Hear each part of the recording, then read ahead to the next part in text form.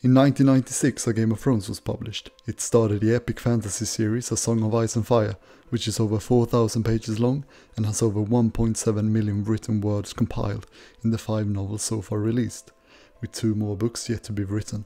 American novelist George R.R. Martin, the author of A Song of Ice and Fire, was born in 1948. He became a celebrated fantasy author, and his books have sold over 90 million copies worldwide, with over 46 different translations.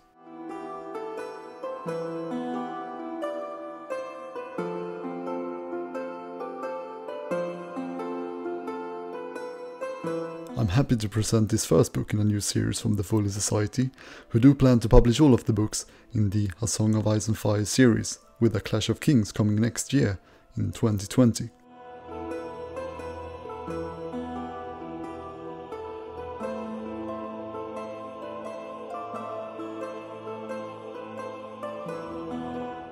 This edition is divided into 2 volumes, with each volume containing 8 illustrations by Jonathan Burton, and the first volume has an introduction by fantasy writer Joe Abercrombie. The volumes are 3/4 bound in duotone cloth, with printed and blocked cloth sides in silver and gold. The top of the pages are colored black, and the edition also comes with a printed slipcase with an illustration within the slipcase.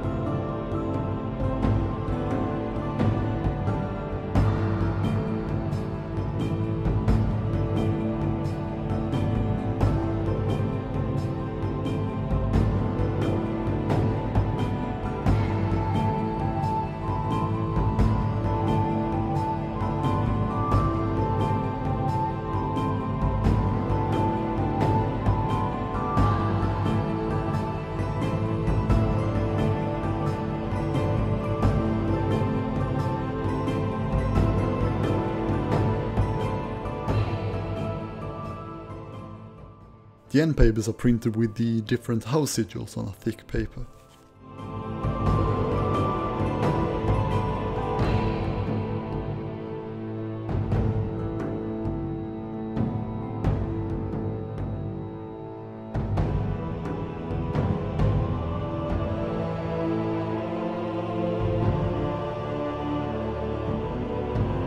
And here we have the title page with the frontispiece. The book was printed and bound at Lego in Italy.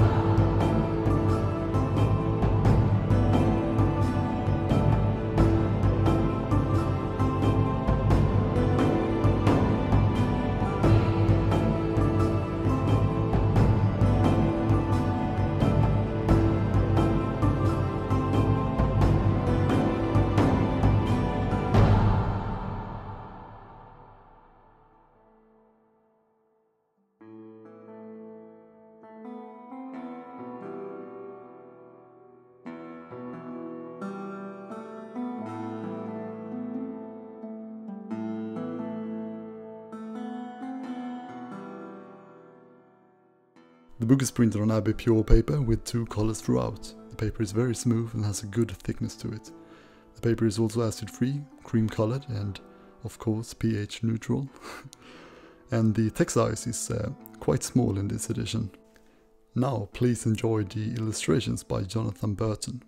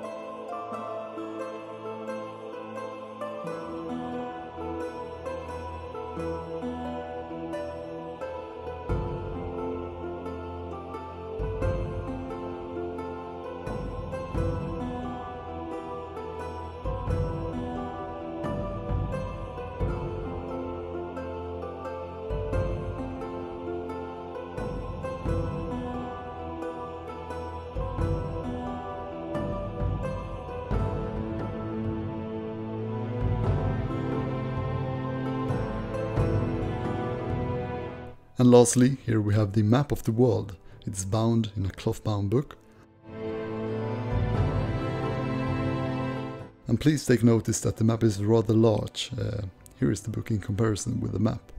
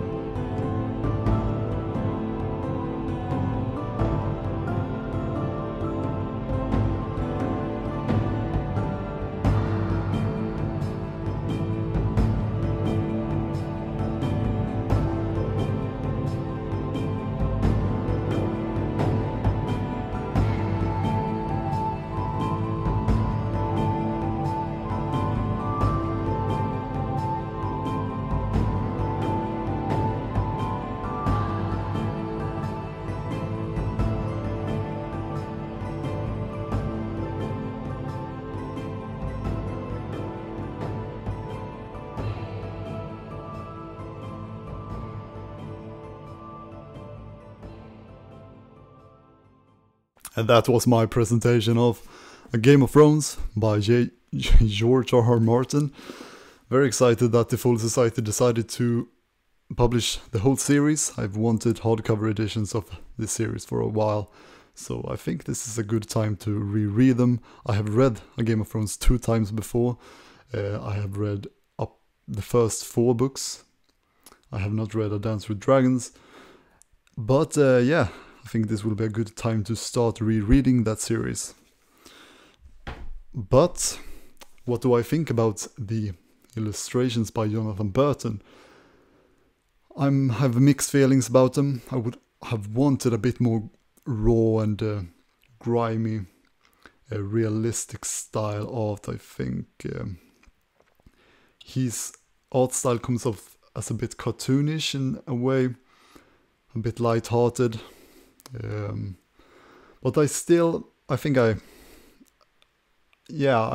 can see why they chose him, but I'm not sure if they will keep him for the whole series. I don't know that yet, but I actually hope they do. I would rather have the same illustrator for the whole series than mixing them around too much, because that can create a bit of a mishmash of different styles that it doesn't really work well, I don't think, unless they do keep the overall style and feel of the illustrations. But I think they're gonna keep him for the whole series. But I think the binding style and the house sigils and end papers and things like that look great. The letters also, and the overall design of the book is looks quite great. So yeah, that's a good thing. But other than that, I hope you enjoy this presentation or review. If you want to support this channel, you can do so in 2-3 ways. You can go to my Patreon page and support me there, or you can use my Taschen affiliate link or my book depository affiliate link, and support this channel through those sources. I don't get much, but I really appreciate it. But thank you all so much for watching. I hope I will see you all next time. Goodbye.